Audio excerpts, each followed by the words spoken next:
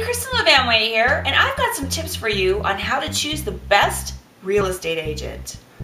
I got a call this week from a gal who's looking to relocate here to the Phoenix area. And she started the conversation off saying that she'd had a falling out with her real estate agent, and then she broke down in tears. She was so upset.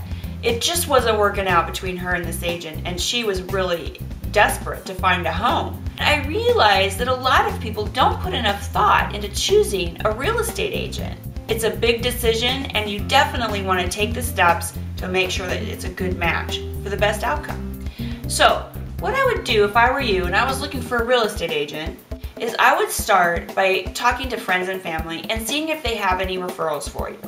Now, it could actually be a friend or family member. It doesn't necessarily mean they're the best person for the job.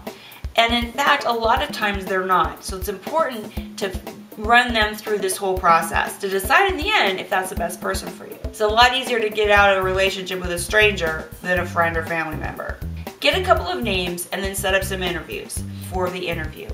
Go and Google that person's name. Now seriously, if you're looking for a real estate agent and you cannot find them on the internet, it's a big red flag. I mean, real estate is on the internet. Look for reviews, kind of see if they have any sort of blog posts or videos or anything on there that kind of tells you a little bit about who they are and what they stand for. So the interview begins. A couple questions that I think it's critical that you ask in the interview. First off, do you work full-time or part-time? Honestly, if you're not working with somebody who's in this full-time, don't expect great results. Somebody who's squeezing it in between their day job, forget about it. It's a tough business. They need to be working in it full-time and find out if they're actually closing deals, you know? I mean, really, if they're able to make a living at this business, chances are they know what they're doing. Next, ask them to tell you a little bit about their experience, about some stuff that they've done. Now, years in the business may or may not really be a good predictor of how successful that person is in this business. There's a lot of agents who've had their license for 20 years and have closed 20 deals, compared to somebody who got their license last year and closed 20 deals. So focus on not just how long they've had their license, but what they've done with it since they've got it.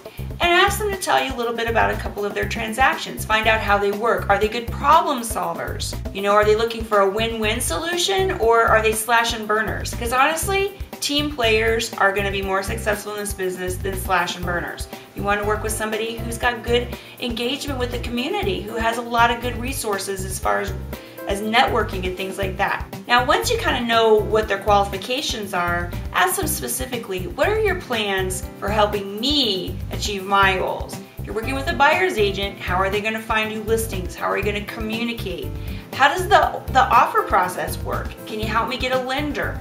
How about the escrow process? How does that work? What can you do to help me there? Let them tell you what they can do for you.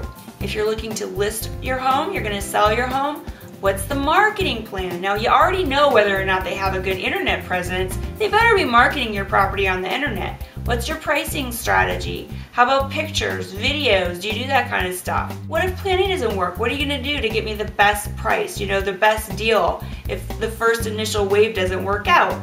Let them lay that all out for you. Ask them about dual agency. That is that they're working both sides of the transaction. This is a very telling question to ask, I think, because agents who are big proponents of dual agency are oftentimes not really looking out for their client's best interest. They're looking out for their own. They want to double dip. I don't really see how you can represent both sides of the deal and really do your job. It's particularly important if you're interviewing a listing agent, because somebody who's really looking out for your interests, they're not going to bring their own buyers in. I mean, they're getting a little bit of a double dip action. So yeah, they're benefiting, but are you really getting the most money and the best terms? Maybe yes, maybe no.